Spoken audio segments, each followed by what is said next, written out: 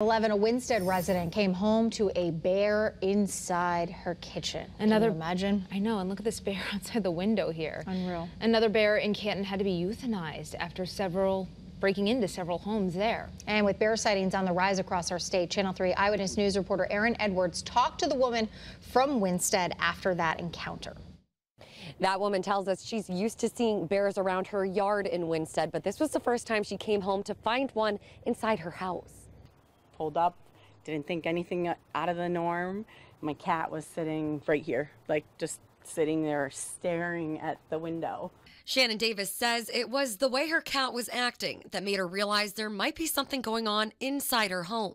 It was just a weird look on the cat. Like so I looked at the window, didn't even know the screen was out, and I just saw a shadow like walk across the window.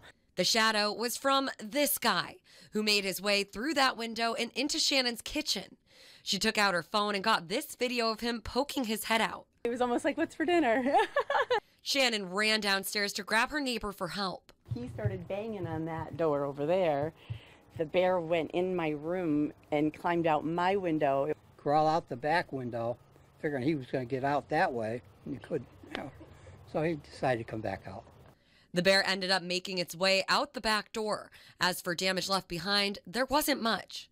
There was a lollipop stuck to the rug. It pulled out the snack tray. It was pulled to the edge, but there was only a yellow package of Nilla crackers, those vanilla wafers, and those dots. That was it. The Department of Energy and Environmental Protection says the bear population has been steadily growing every year in the state, but this year they've seen a 20% increase in their calls for bear issues. This is a pretty big increase for us. Just in Canton yesterday, a bear was euthanized after DEEP officials say it was attempting to break into homes. 4 of its cubs were tranquilized. 1 did not recover from sedation.